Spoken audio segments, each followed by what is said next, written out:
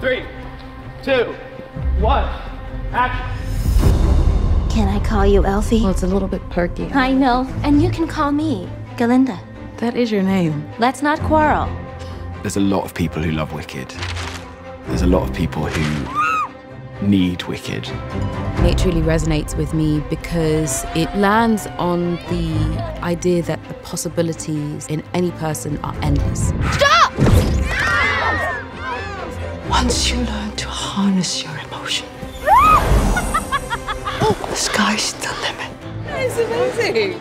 As a fan, as a person who's loved this for 20 years, I know that this fights for truth and the complexities of being misunderstood. You, come with me. Of course. Not you. You.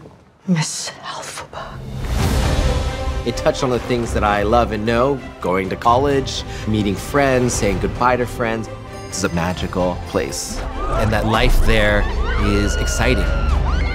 It's the place where your dreams begin.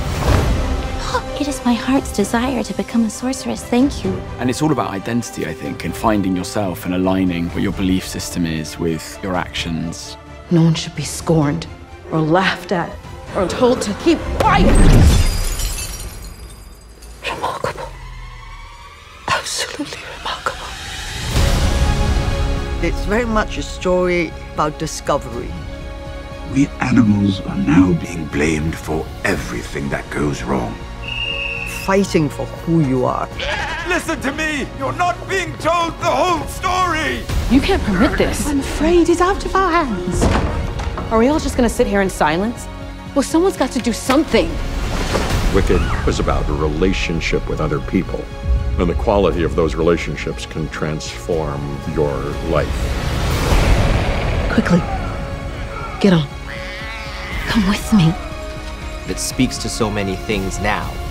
Making it not just entertaining and hilarious and exciting and thrilling and nourishing in those senses, but also vital.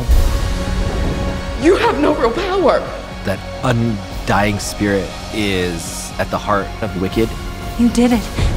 You actually did it. And to have this film at this moment, urgently at this moment, means the world. If there are no further questions, I'm gonna go.